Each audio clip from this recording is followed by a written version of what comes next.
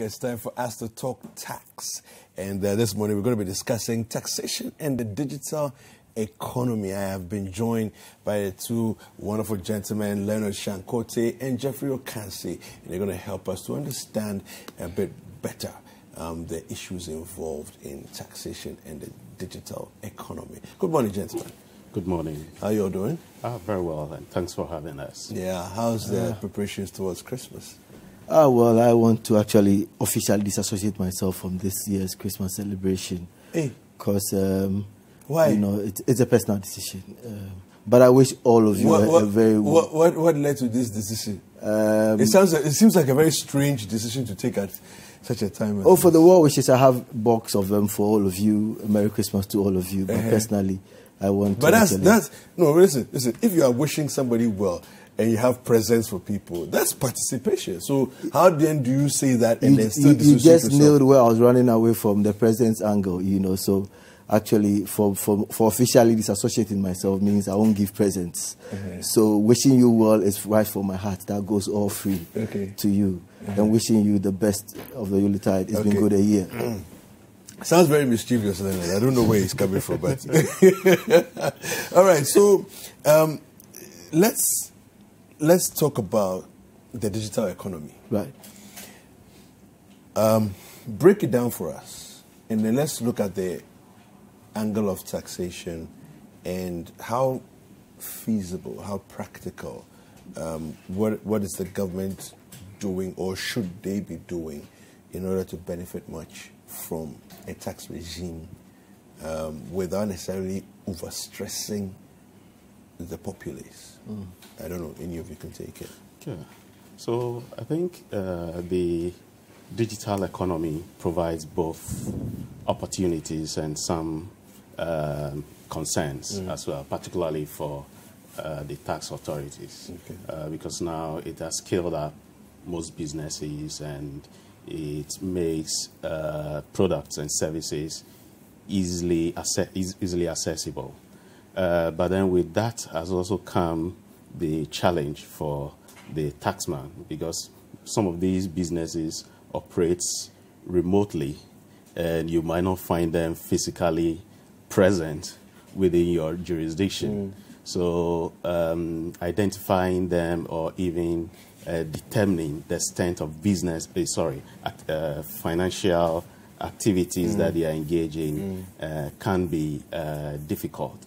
Let me interject here by breaking it down for our viewers to sort of practically get an understanding of what are the sort of things we're talking about here. So yesterday, for example, I just, having a conversation with one of my colleagues, and I said, listen, I need new belts for my trousers. I need new belts, right? How do I get new belts? I'm here from morning till evening. By the time I'm done, the shops that I'm going to get the belt from is also closed, so I need to get new belts. And then she said, oh, I know someone who sells belts in her shop. Let me call. So she calls. Person arrives here within maybe 20, 25 minutes. The person is here. And I'm actually just about to go on air, right?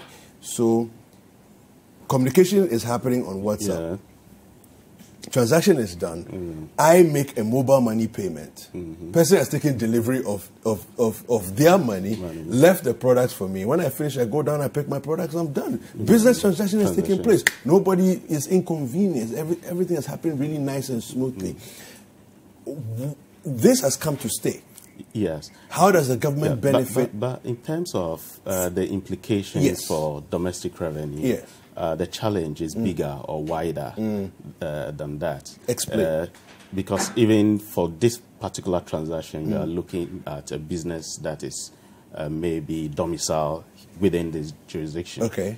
I mean, you can buy that same belt from Alibaba, or you can go on eBay, and this could be... Maybe even the person I bought it from imported it from Alibaba, let's say. Yes. Yeah. So the implication is, previously, with the previous model that tax authorities are used to, for outsiders to transact businesses within this particular jurisdiction, one, they need to have maybe their manufacturing set up here. If not, they need to have some marketing activities or distribution activities. Yeah. So some of these activities also come with jobs and transactions that then become liable to taxation and therefore revenue for the state. But then if you have a company operating far away from your jurisdiction and then selling directly to consumers here, it becomes some of these accompanying business opportunities do not come with it. So the opportunity for taxes on the transactions that comes with it, or even from direct employment by those companies for the taxman, becomes less. Yeah. And then you look at the second challenge, like the one that you identify. So you can have some of these transactions take place, and that is if the GRA and a body like the GRA has a way of determining from third parties whether the extent or amounts that have been transacted over a period, then maybe that particular transaction that got you your belt could bring in some revenue. But then if the GRA does not have the capacity to know that this particular transaction took place, then that's revenue loss to the country. So you realize that even though the digital economy and the advancement in the e-world comes with a lot of opportunities and advantages, you realize that for the taxman, you realize that the old model of business that they're still using or operating with makes it difficult for them to effectively tax services and products that go on some of these platforms. It's the same thing that we're having with this Kelny and GVG issues. It comes, how do you ascertain? Yeah. How do you have the capacity to verify? And that is where the problem is. So you sublet to a third party. It means that you have to have the optimal trust.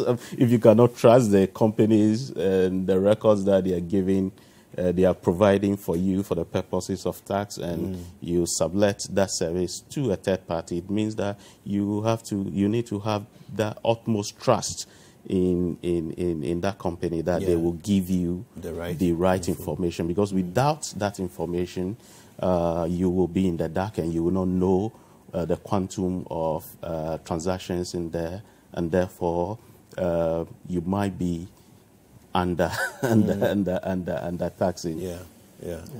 What, do you have anything to add to that? Yeah, right. I think this is not as if the GRA is not aware. I mean, government is aware. When you look at the budget, there was an item in there that is where the GRA themselves talks about a technology-led tax administration, and that marries with their other point, which also looks at capacity building of staff. You know, so like rightly, like my brother said, I mean, there's an area, especially the telecom area, you know, where the digital issues really happen there. And one point fact clear is that the GRA themselves, I mean the tax authorities themselves, accept, and for that reason went in for a third party. You know, but when you look at what happened yesterday on the front page of the graphic, actually telling you that we've moved, we should have from 22 million Ghana cedis, we're now getting 56 million Ghana cedis. I mean, that is a vast difference. You know, losing about 3 million cedis a month. You know, when you look at such figures, you know, every day on this show I've been telling you I don't believe we have the capacities to even be actually rightly detecting. The first thing is to detect what is going on in there, actually look at it very well and compile, I mean, as in the cost, before you even put a charge together and say, this is how much is due us that you have with you have to give to us. And so when you look at even the oil industry as well, you know, as to whether, you know, every time I speak about these two industries, the telecom and the oil industry, I say, do we have the capacity to detect and actually calculate properly what is owed us and be collecting it, because it is after every time then we get to see or hear. Yeah. And then they go back. I mean, it happened in 2016, it happened in 2017 with the oil companies, okay? And then we had to go back and collect the money, millions of dollars, you know. So if this is what happens, that is which ones you've detected. So which ones are you not detecting? Yeah. You know, so and it's an issue of having the capacity. That's where actually it ends. I mean, having the capacity and then making sure you have the right tools to track. When you track, get the right figures and collect. Because when you look at taxation in that digital space, it's actually, it could be very easy and it can easily also elude you.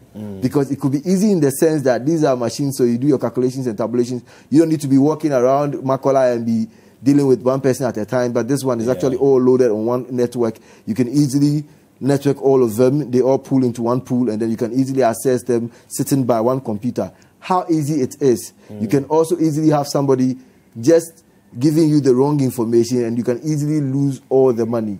And then later you detect. When you detect, the ones that you detect is the ones you are going for. Mind you, how much of it have you lost that you could not detect? And that means what people keep saying, that we need to actually put a deliberate effort in training the tax collectors to get them to be well equipped to tax the right figures. Let me ask a question here. Do we have tax incentives in our regime where people are encouraged by the incentives to actually pay taxes? Do we have that? Because I know other countries have, you know, incentives for taxpayers. So if you pay your taxes, there are certain things that are afforded you as a taxpayer. Tell you no means in words. I mean, our campaign, it's not more like a lover boy issue for us. It is not one great area we encourage, you know. But we also see that, like you're rightly saying, we see it in a different way, where you could that incentive could be polished. Let's to say I pay my taxes on time, and maybe I'll expect some goods within some period. Yeah.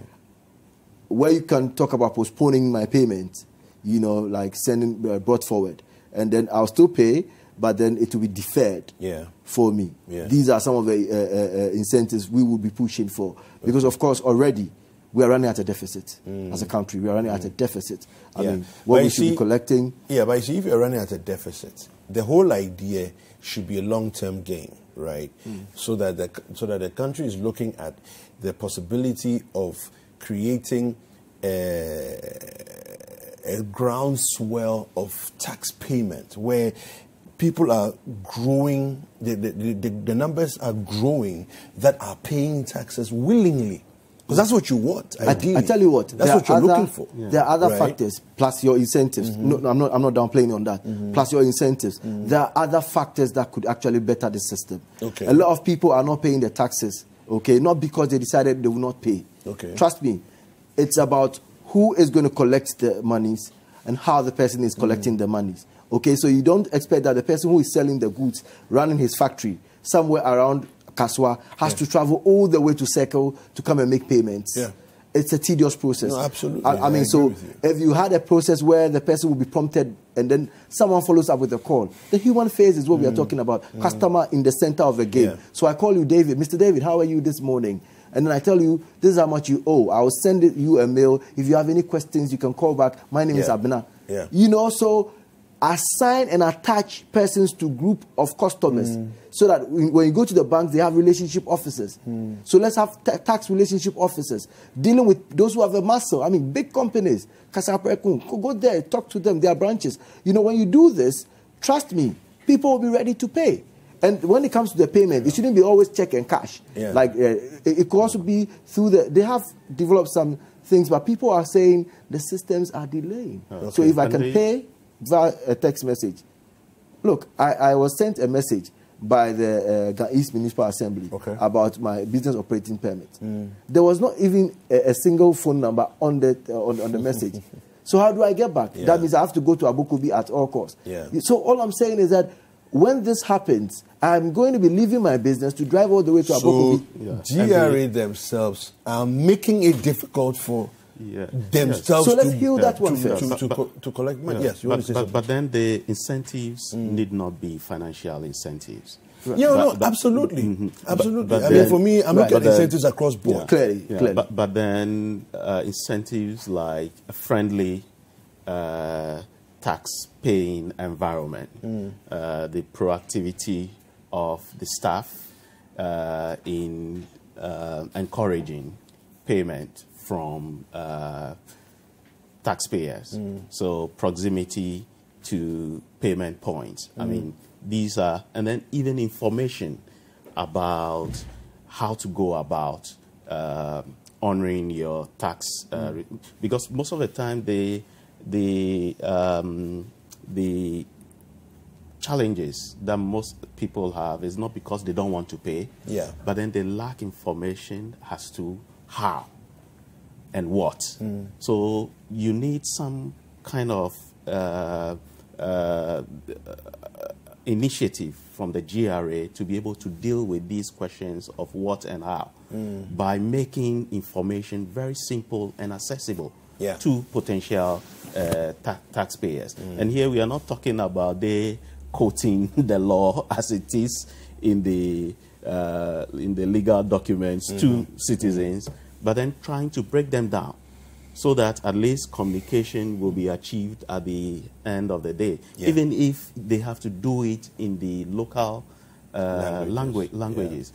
Because what you want at the end of the day is that people are walking in voluntarily to honor their tax obligations.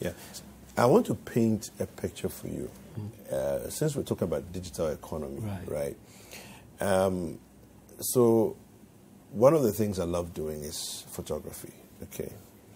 And I actually have a photography business, okay? Now, imagine that I've taken a beautiful picture, right? And I have a website, and I sell pictures from my website. I've created an e-transaction platform so that you can pay by Visa. When you pay, it's routed into an account, right? So you make the payment hits my account. I've received money. I don't even know who you are.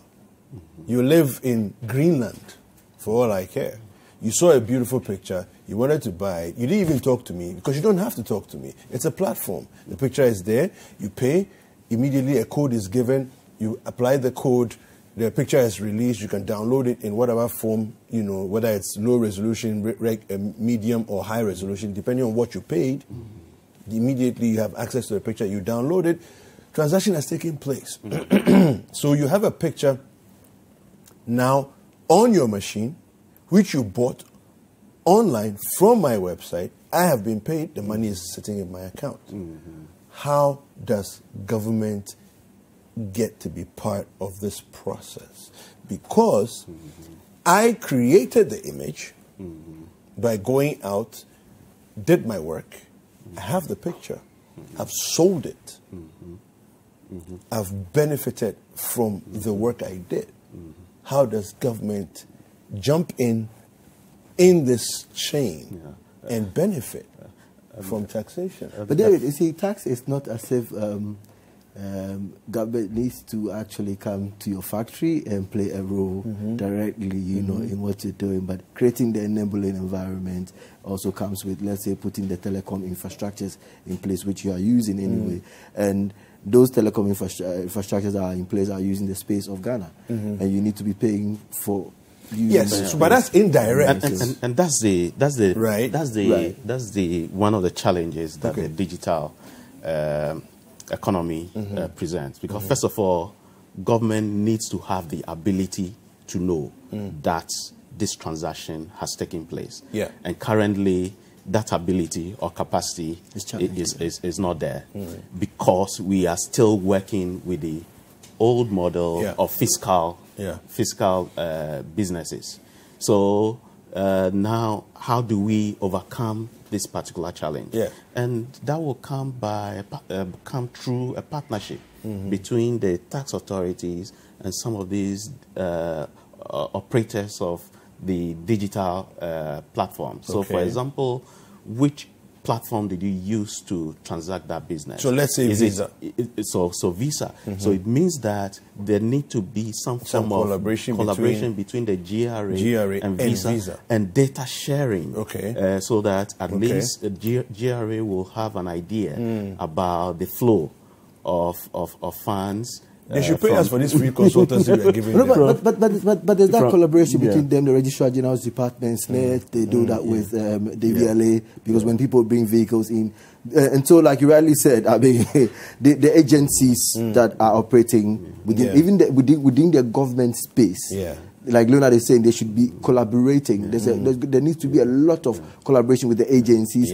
Get data and information, and also make sure they get systems in place to absorb this pressure. And since government currently do not have the ability to detect that transaction, the only way government will be able to find out is getting in touch with third parties that allow such transaction. And Visa is only one example, and I believe looking at the time period that Visa has been in existence, there should be some form of collaboration. Oh, I think so. But then the problem has to do with some of these new and upcoming platforms, which are equally popular. Very new, and all I think one area is our work with at the Western region. You remember when it came up with that, the banks also giving information, I mean, collaborating, and then in the pool giving information, because the truth is that sometimes maybe you can tell me that you're not doing any business. You can tell me you've not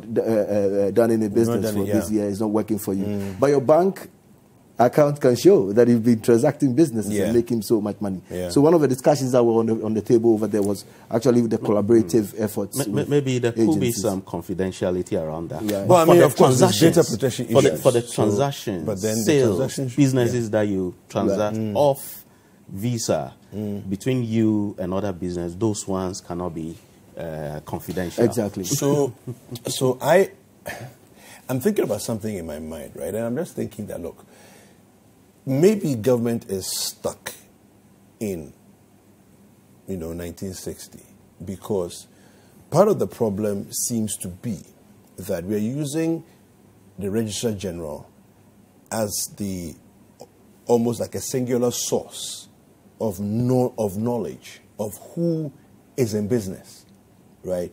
But every day, for the last 7 to 15 years, people have been opening businesses online without necessarily having to go and register. Right. If they want to play high stakes and say, let me get into a space where I can do work with multinationals, with government, whatever, they'll go and register. But really, there's a lot of business that happens that you don't need to go and register it officially. You just open online and you have a name. Now, that's for marketing purposes, you have to have a name. So once you have a name, who is checking that?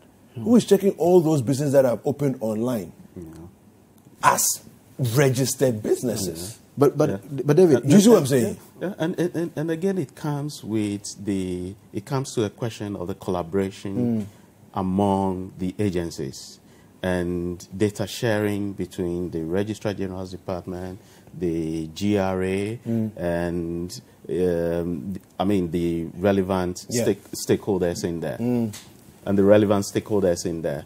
But so if you have that form of collaboration and information sharing, some of these information that comes from the Registrar General will be useful for the GRA. But then the GRA must first have a purpose for that data and utilization of that data. But David, in the face of all this policing and the difficulties and the complexities, trust you, I also believe this one, that it has to do a lot with communication, because people also presume that the processes of registering businesses and doing this tax regimes are so complex.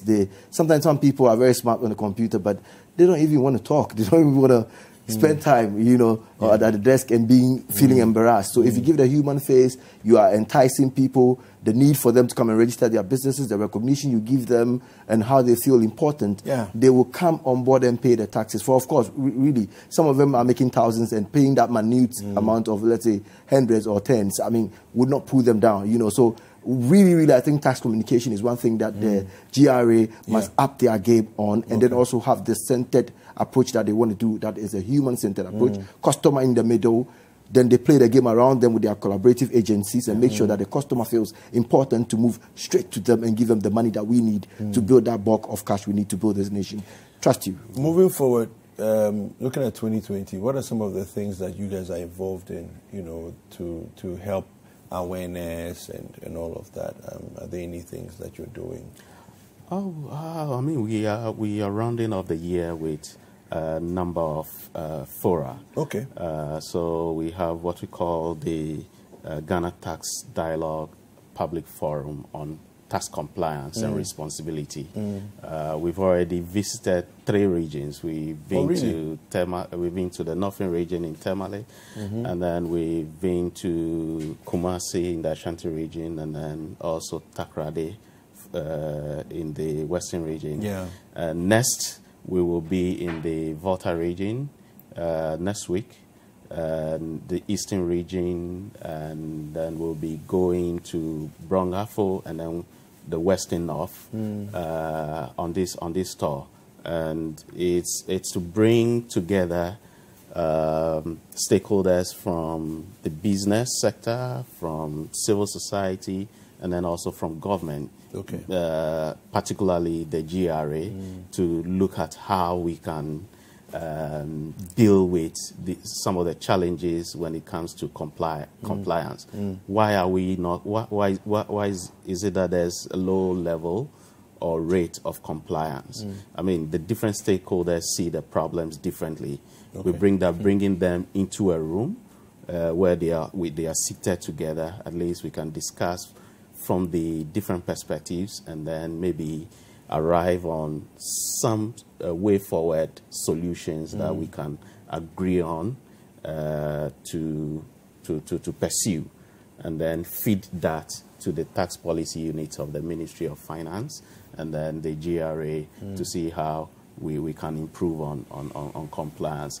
But then lastly, on the digital economy issue, I think it's about time the GRA also allow its system to evolve with the evolving time. Dynamic issues. Because by now they should have a department or a division. That's why I said 1960. A division devoted to digital taxation, where they bring in the crop of people that are knowledgeable, that will help them in the identification of online transactions and the quantum of transactions that are being conducted online.